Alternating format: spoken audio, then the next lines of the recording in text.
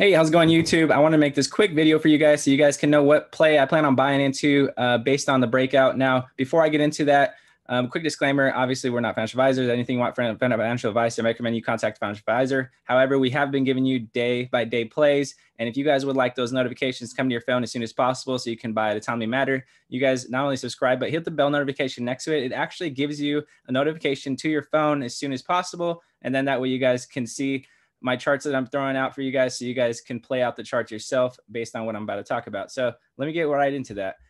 My play that I'm going to be talking about this video is NAKD, NAKD.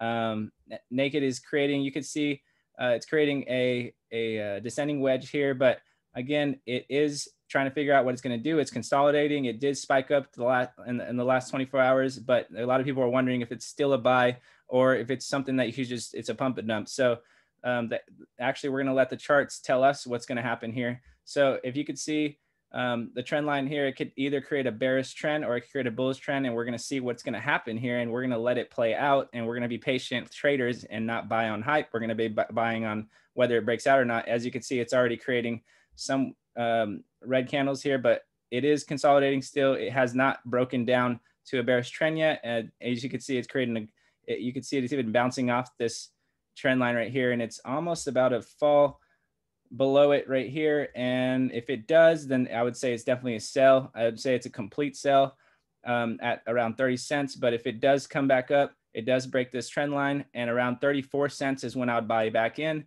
if it did spike to 34 cents. Now, again, I'm staying out, waiting for it to break out, letting it play out, because we're focused on this channel on breakout plays, on low risk management, and everything I'm going to be posting about is going to be based on breakout plays. So again, let the plays come to you. Be a patient trader. Don't be desperate to buy into what you see on Facebook, Twitter, or wherever stock wits that you guys are looking at. And again, if you guys want these notifications throughout the whole year that I'm going to be posting, I'm going to be posting probably 4 more plays today. But if you want plays throughout the whole year, you guys know what to do. Not only subscribe, hit that bell notification next to it so you can get that notification straight to your phone, and you guys can buy at a timely manner. I appreciate you guys who have been subscribing. I appreciate you guys who have been showing me love. I'm going to be showing you guys love throughout the whole year.